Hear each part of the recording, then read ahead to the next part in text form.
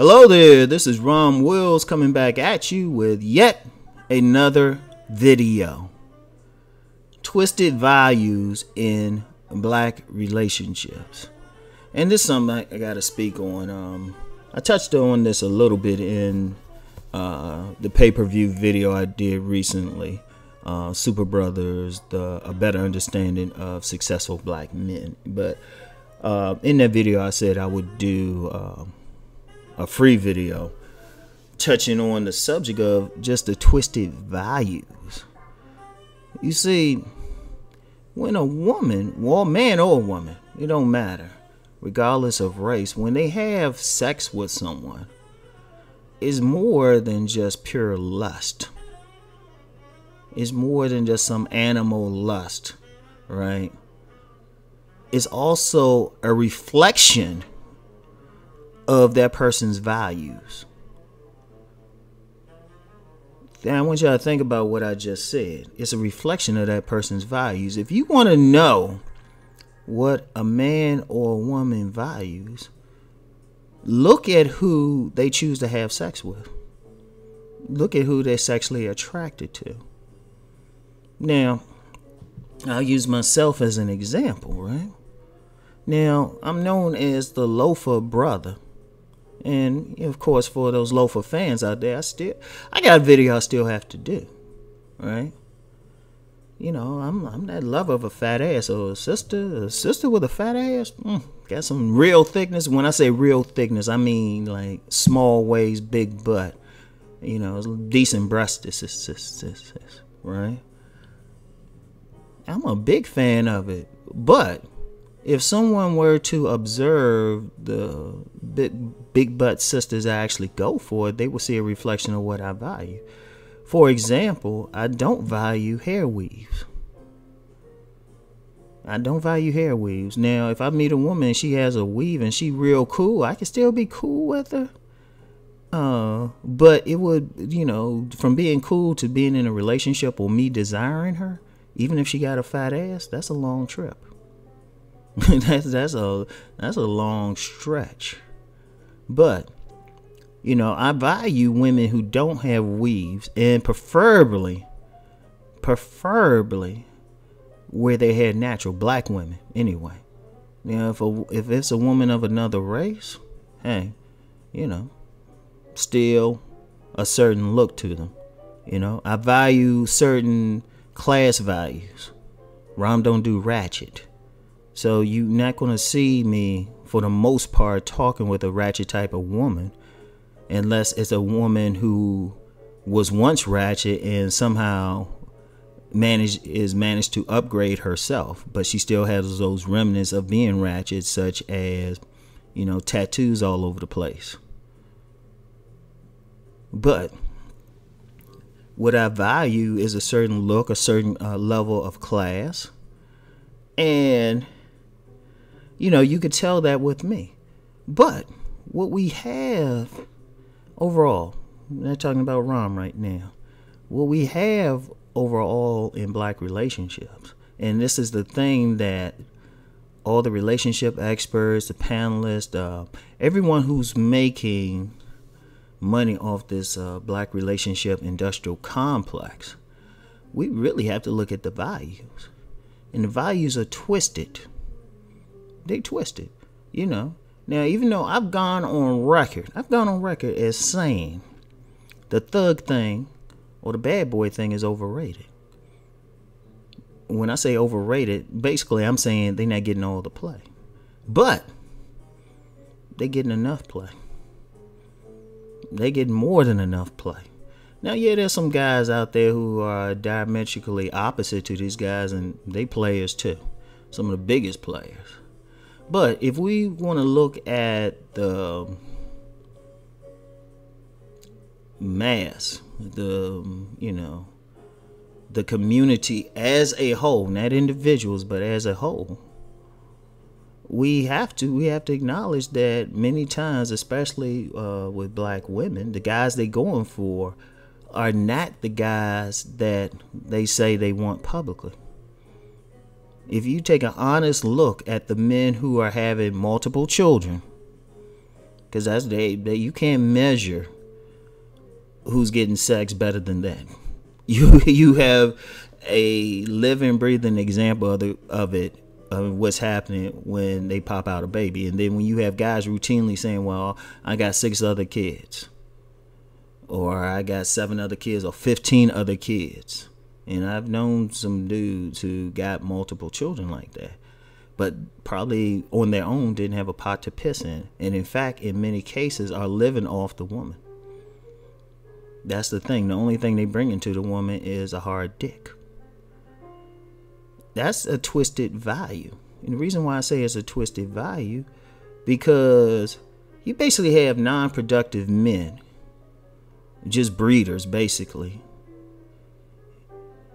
getting a lion's share of the women out here. I mean, we just gotta be honest with it. We have to be honest. You know, many men don't have multiple children. In the black community, you have 48% of men who don't have children.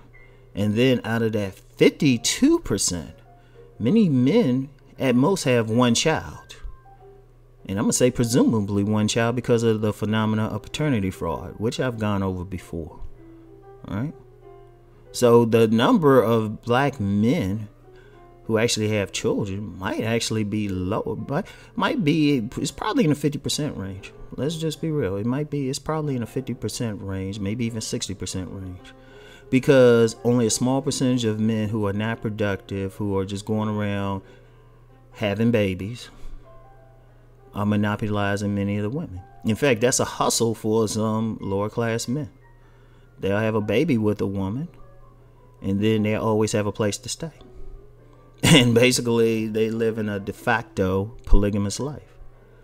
But in a true polygamous situation, the man would be expected to take care of the wife and the children, all the wives and the children. We don't have that for the most part, except in some tiny subcultures in this country, right?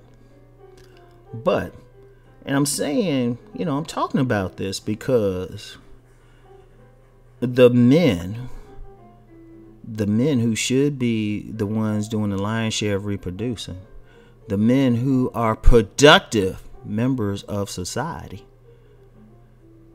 are the ones who are shunned the most in black relationships. They are the ones who are primarily non-select. Now, I describe the select men as those Mr. Goodbar types, the ones that women consider sexy. And even though I had said something different years ago, that was more or less a bias on my part, saying that they were more productive. But as a group, no, they're not. No, they are not. That's something different. Now I'm saying, and I know y'all probably didn't hear me say it on a video or something, but it was an idea I had like back in the day. But that was a bias, just from my personal experience and my peer group. But when I expand that more, when I do more research, the guys that are at the top of the sexual hierarchy in the black community are not the most productive. And yeah, you have some men that are labeled masked men or status men, but the status has to be extremely high. The status has to be extremely high, and even in those cases, some of those men who do have that high status are still not getting the lion's share of the women. And often, many times when they are getting some women, often the women, they're more attracted to that status than to the actual man.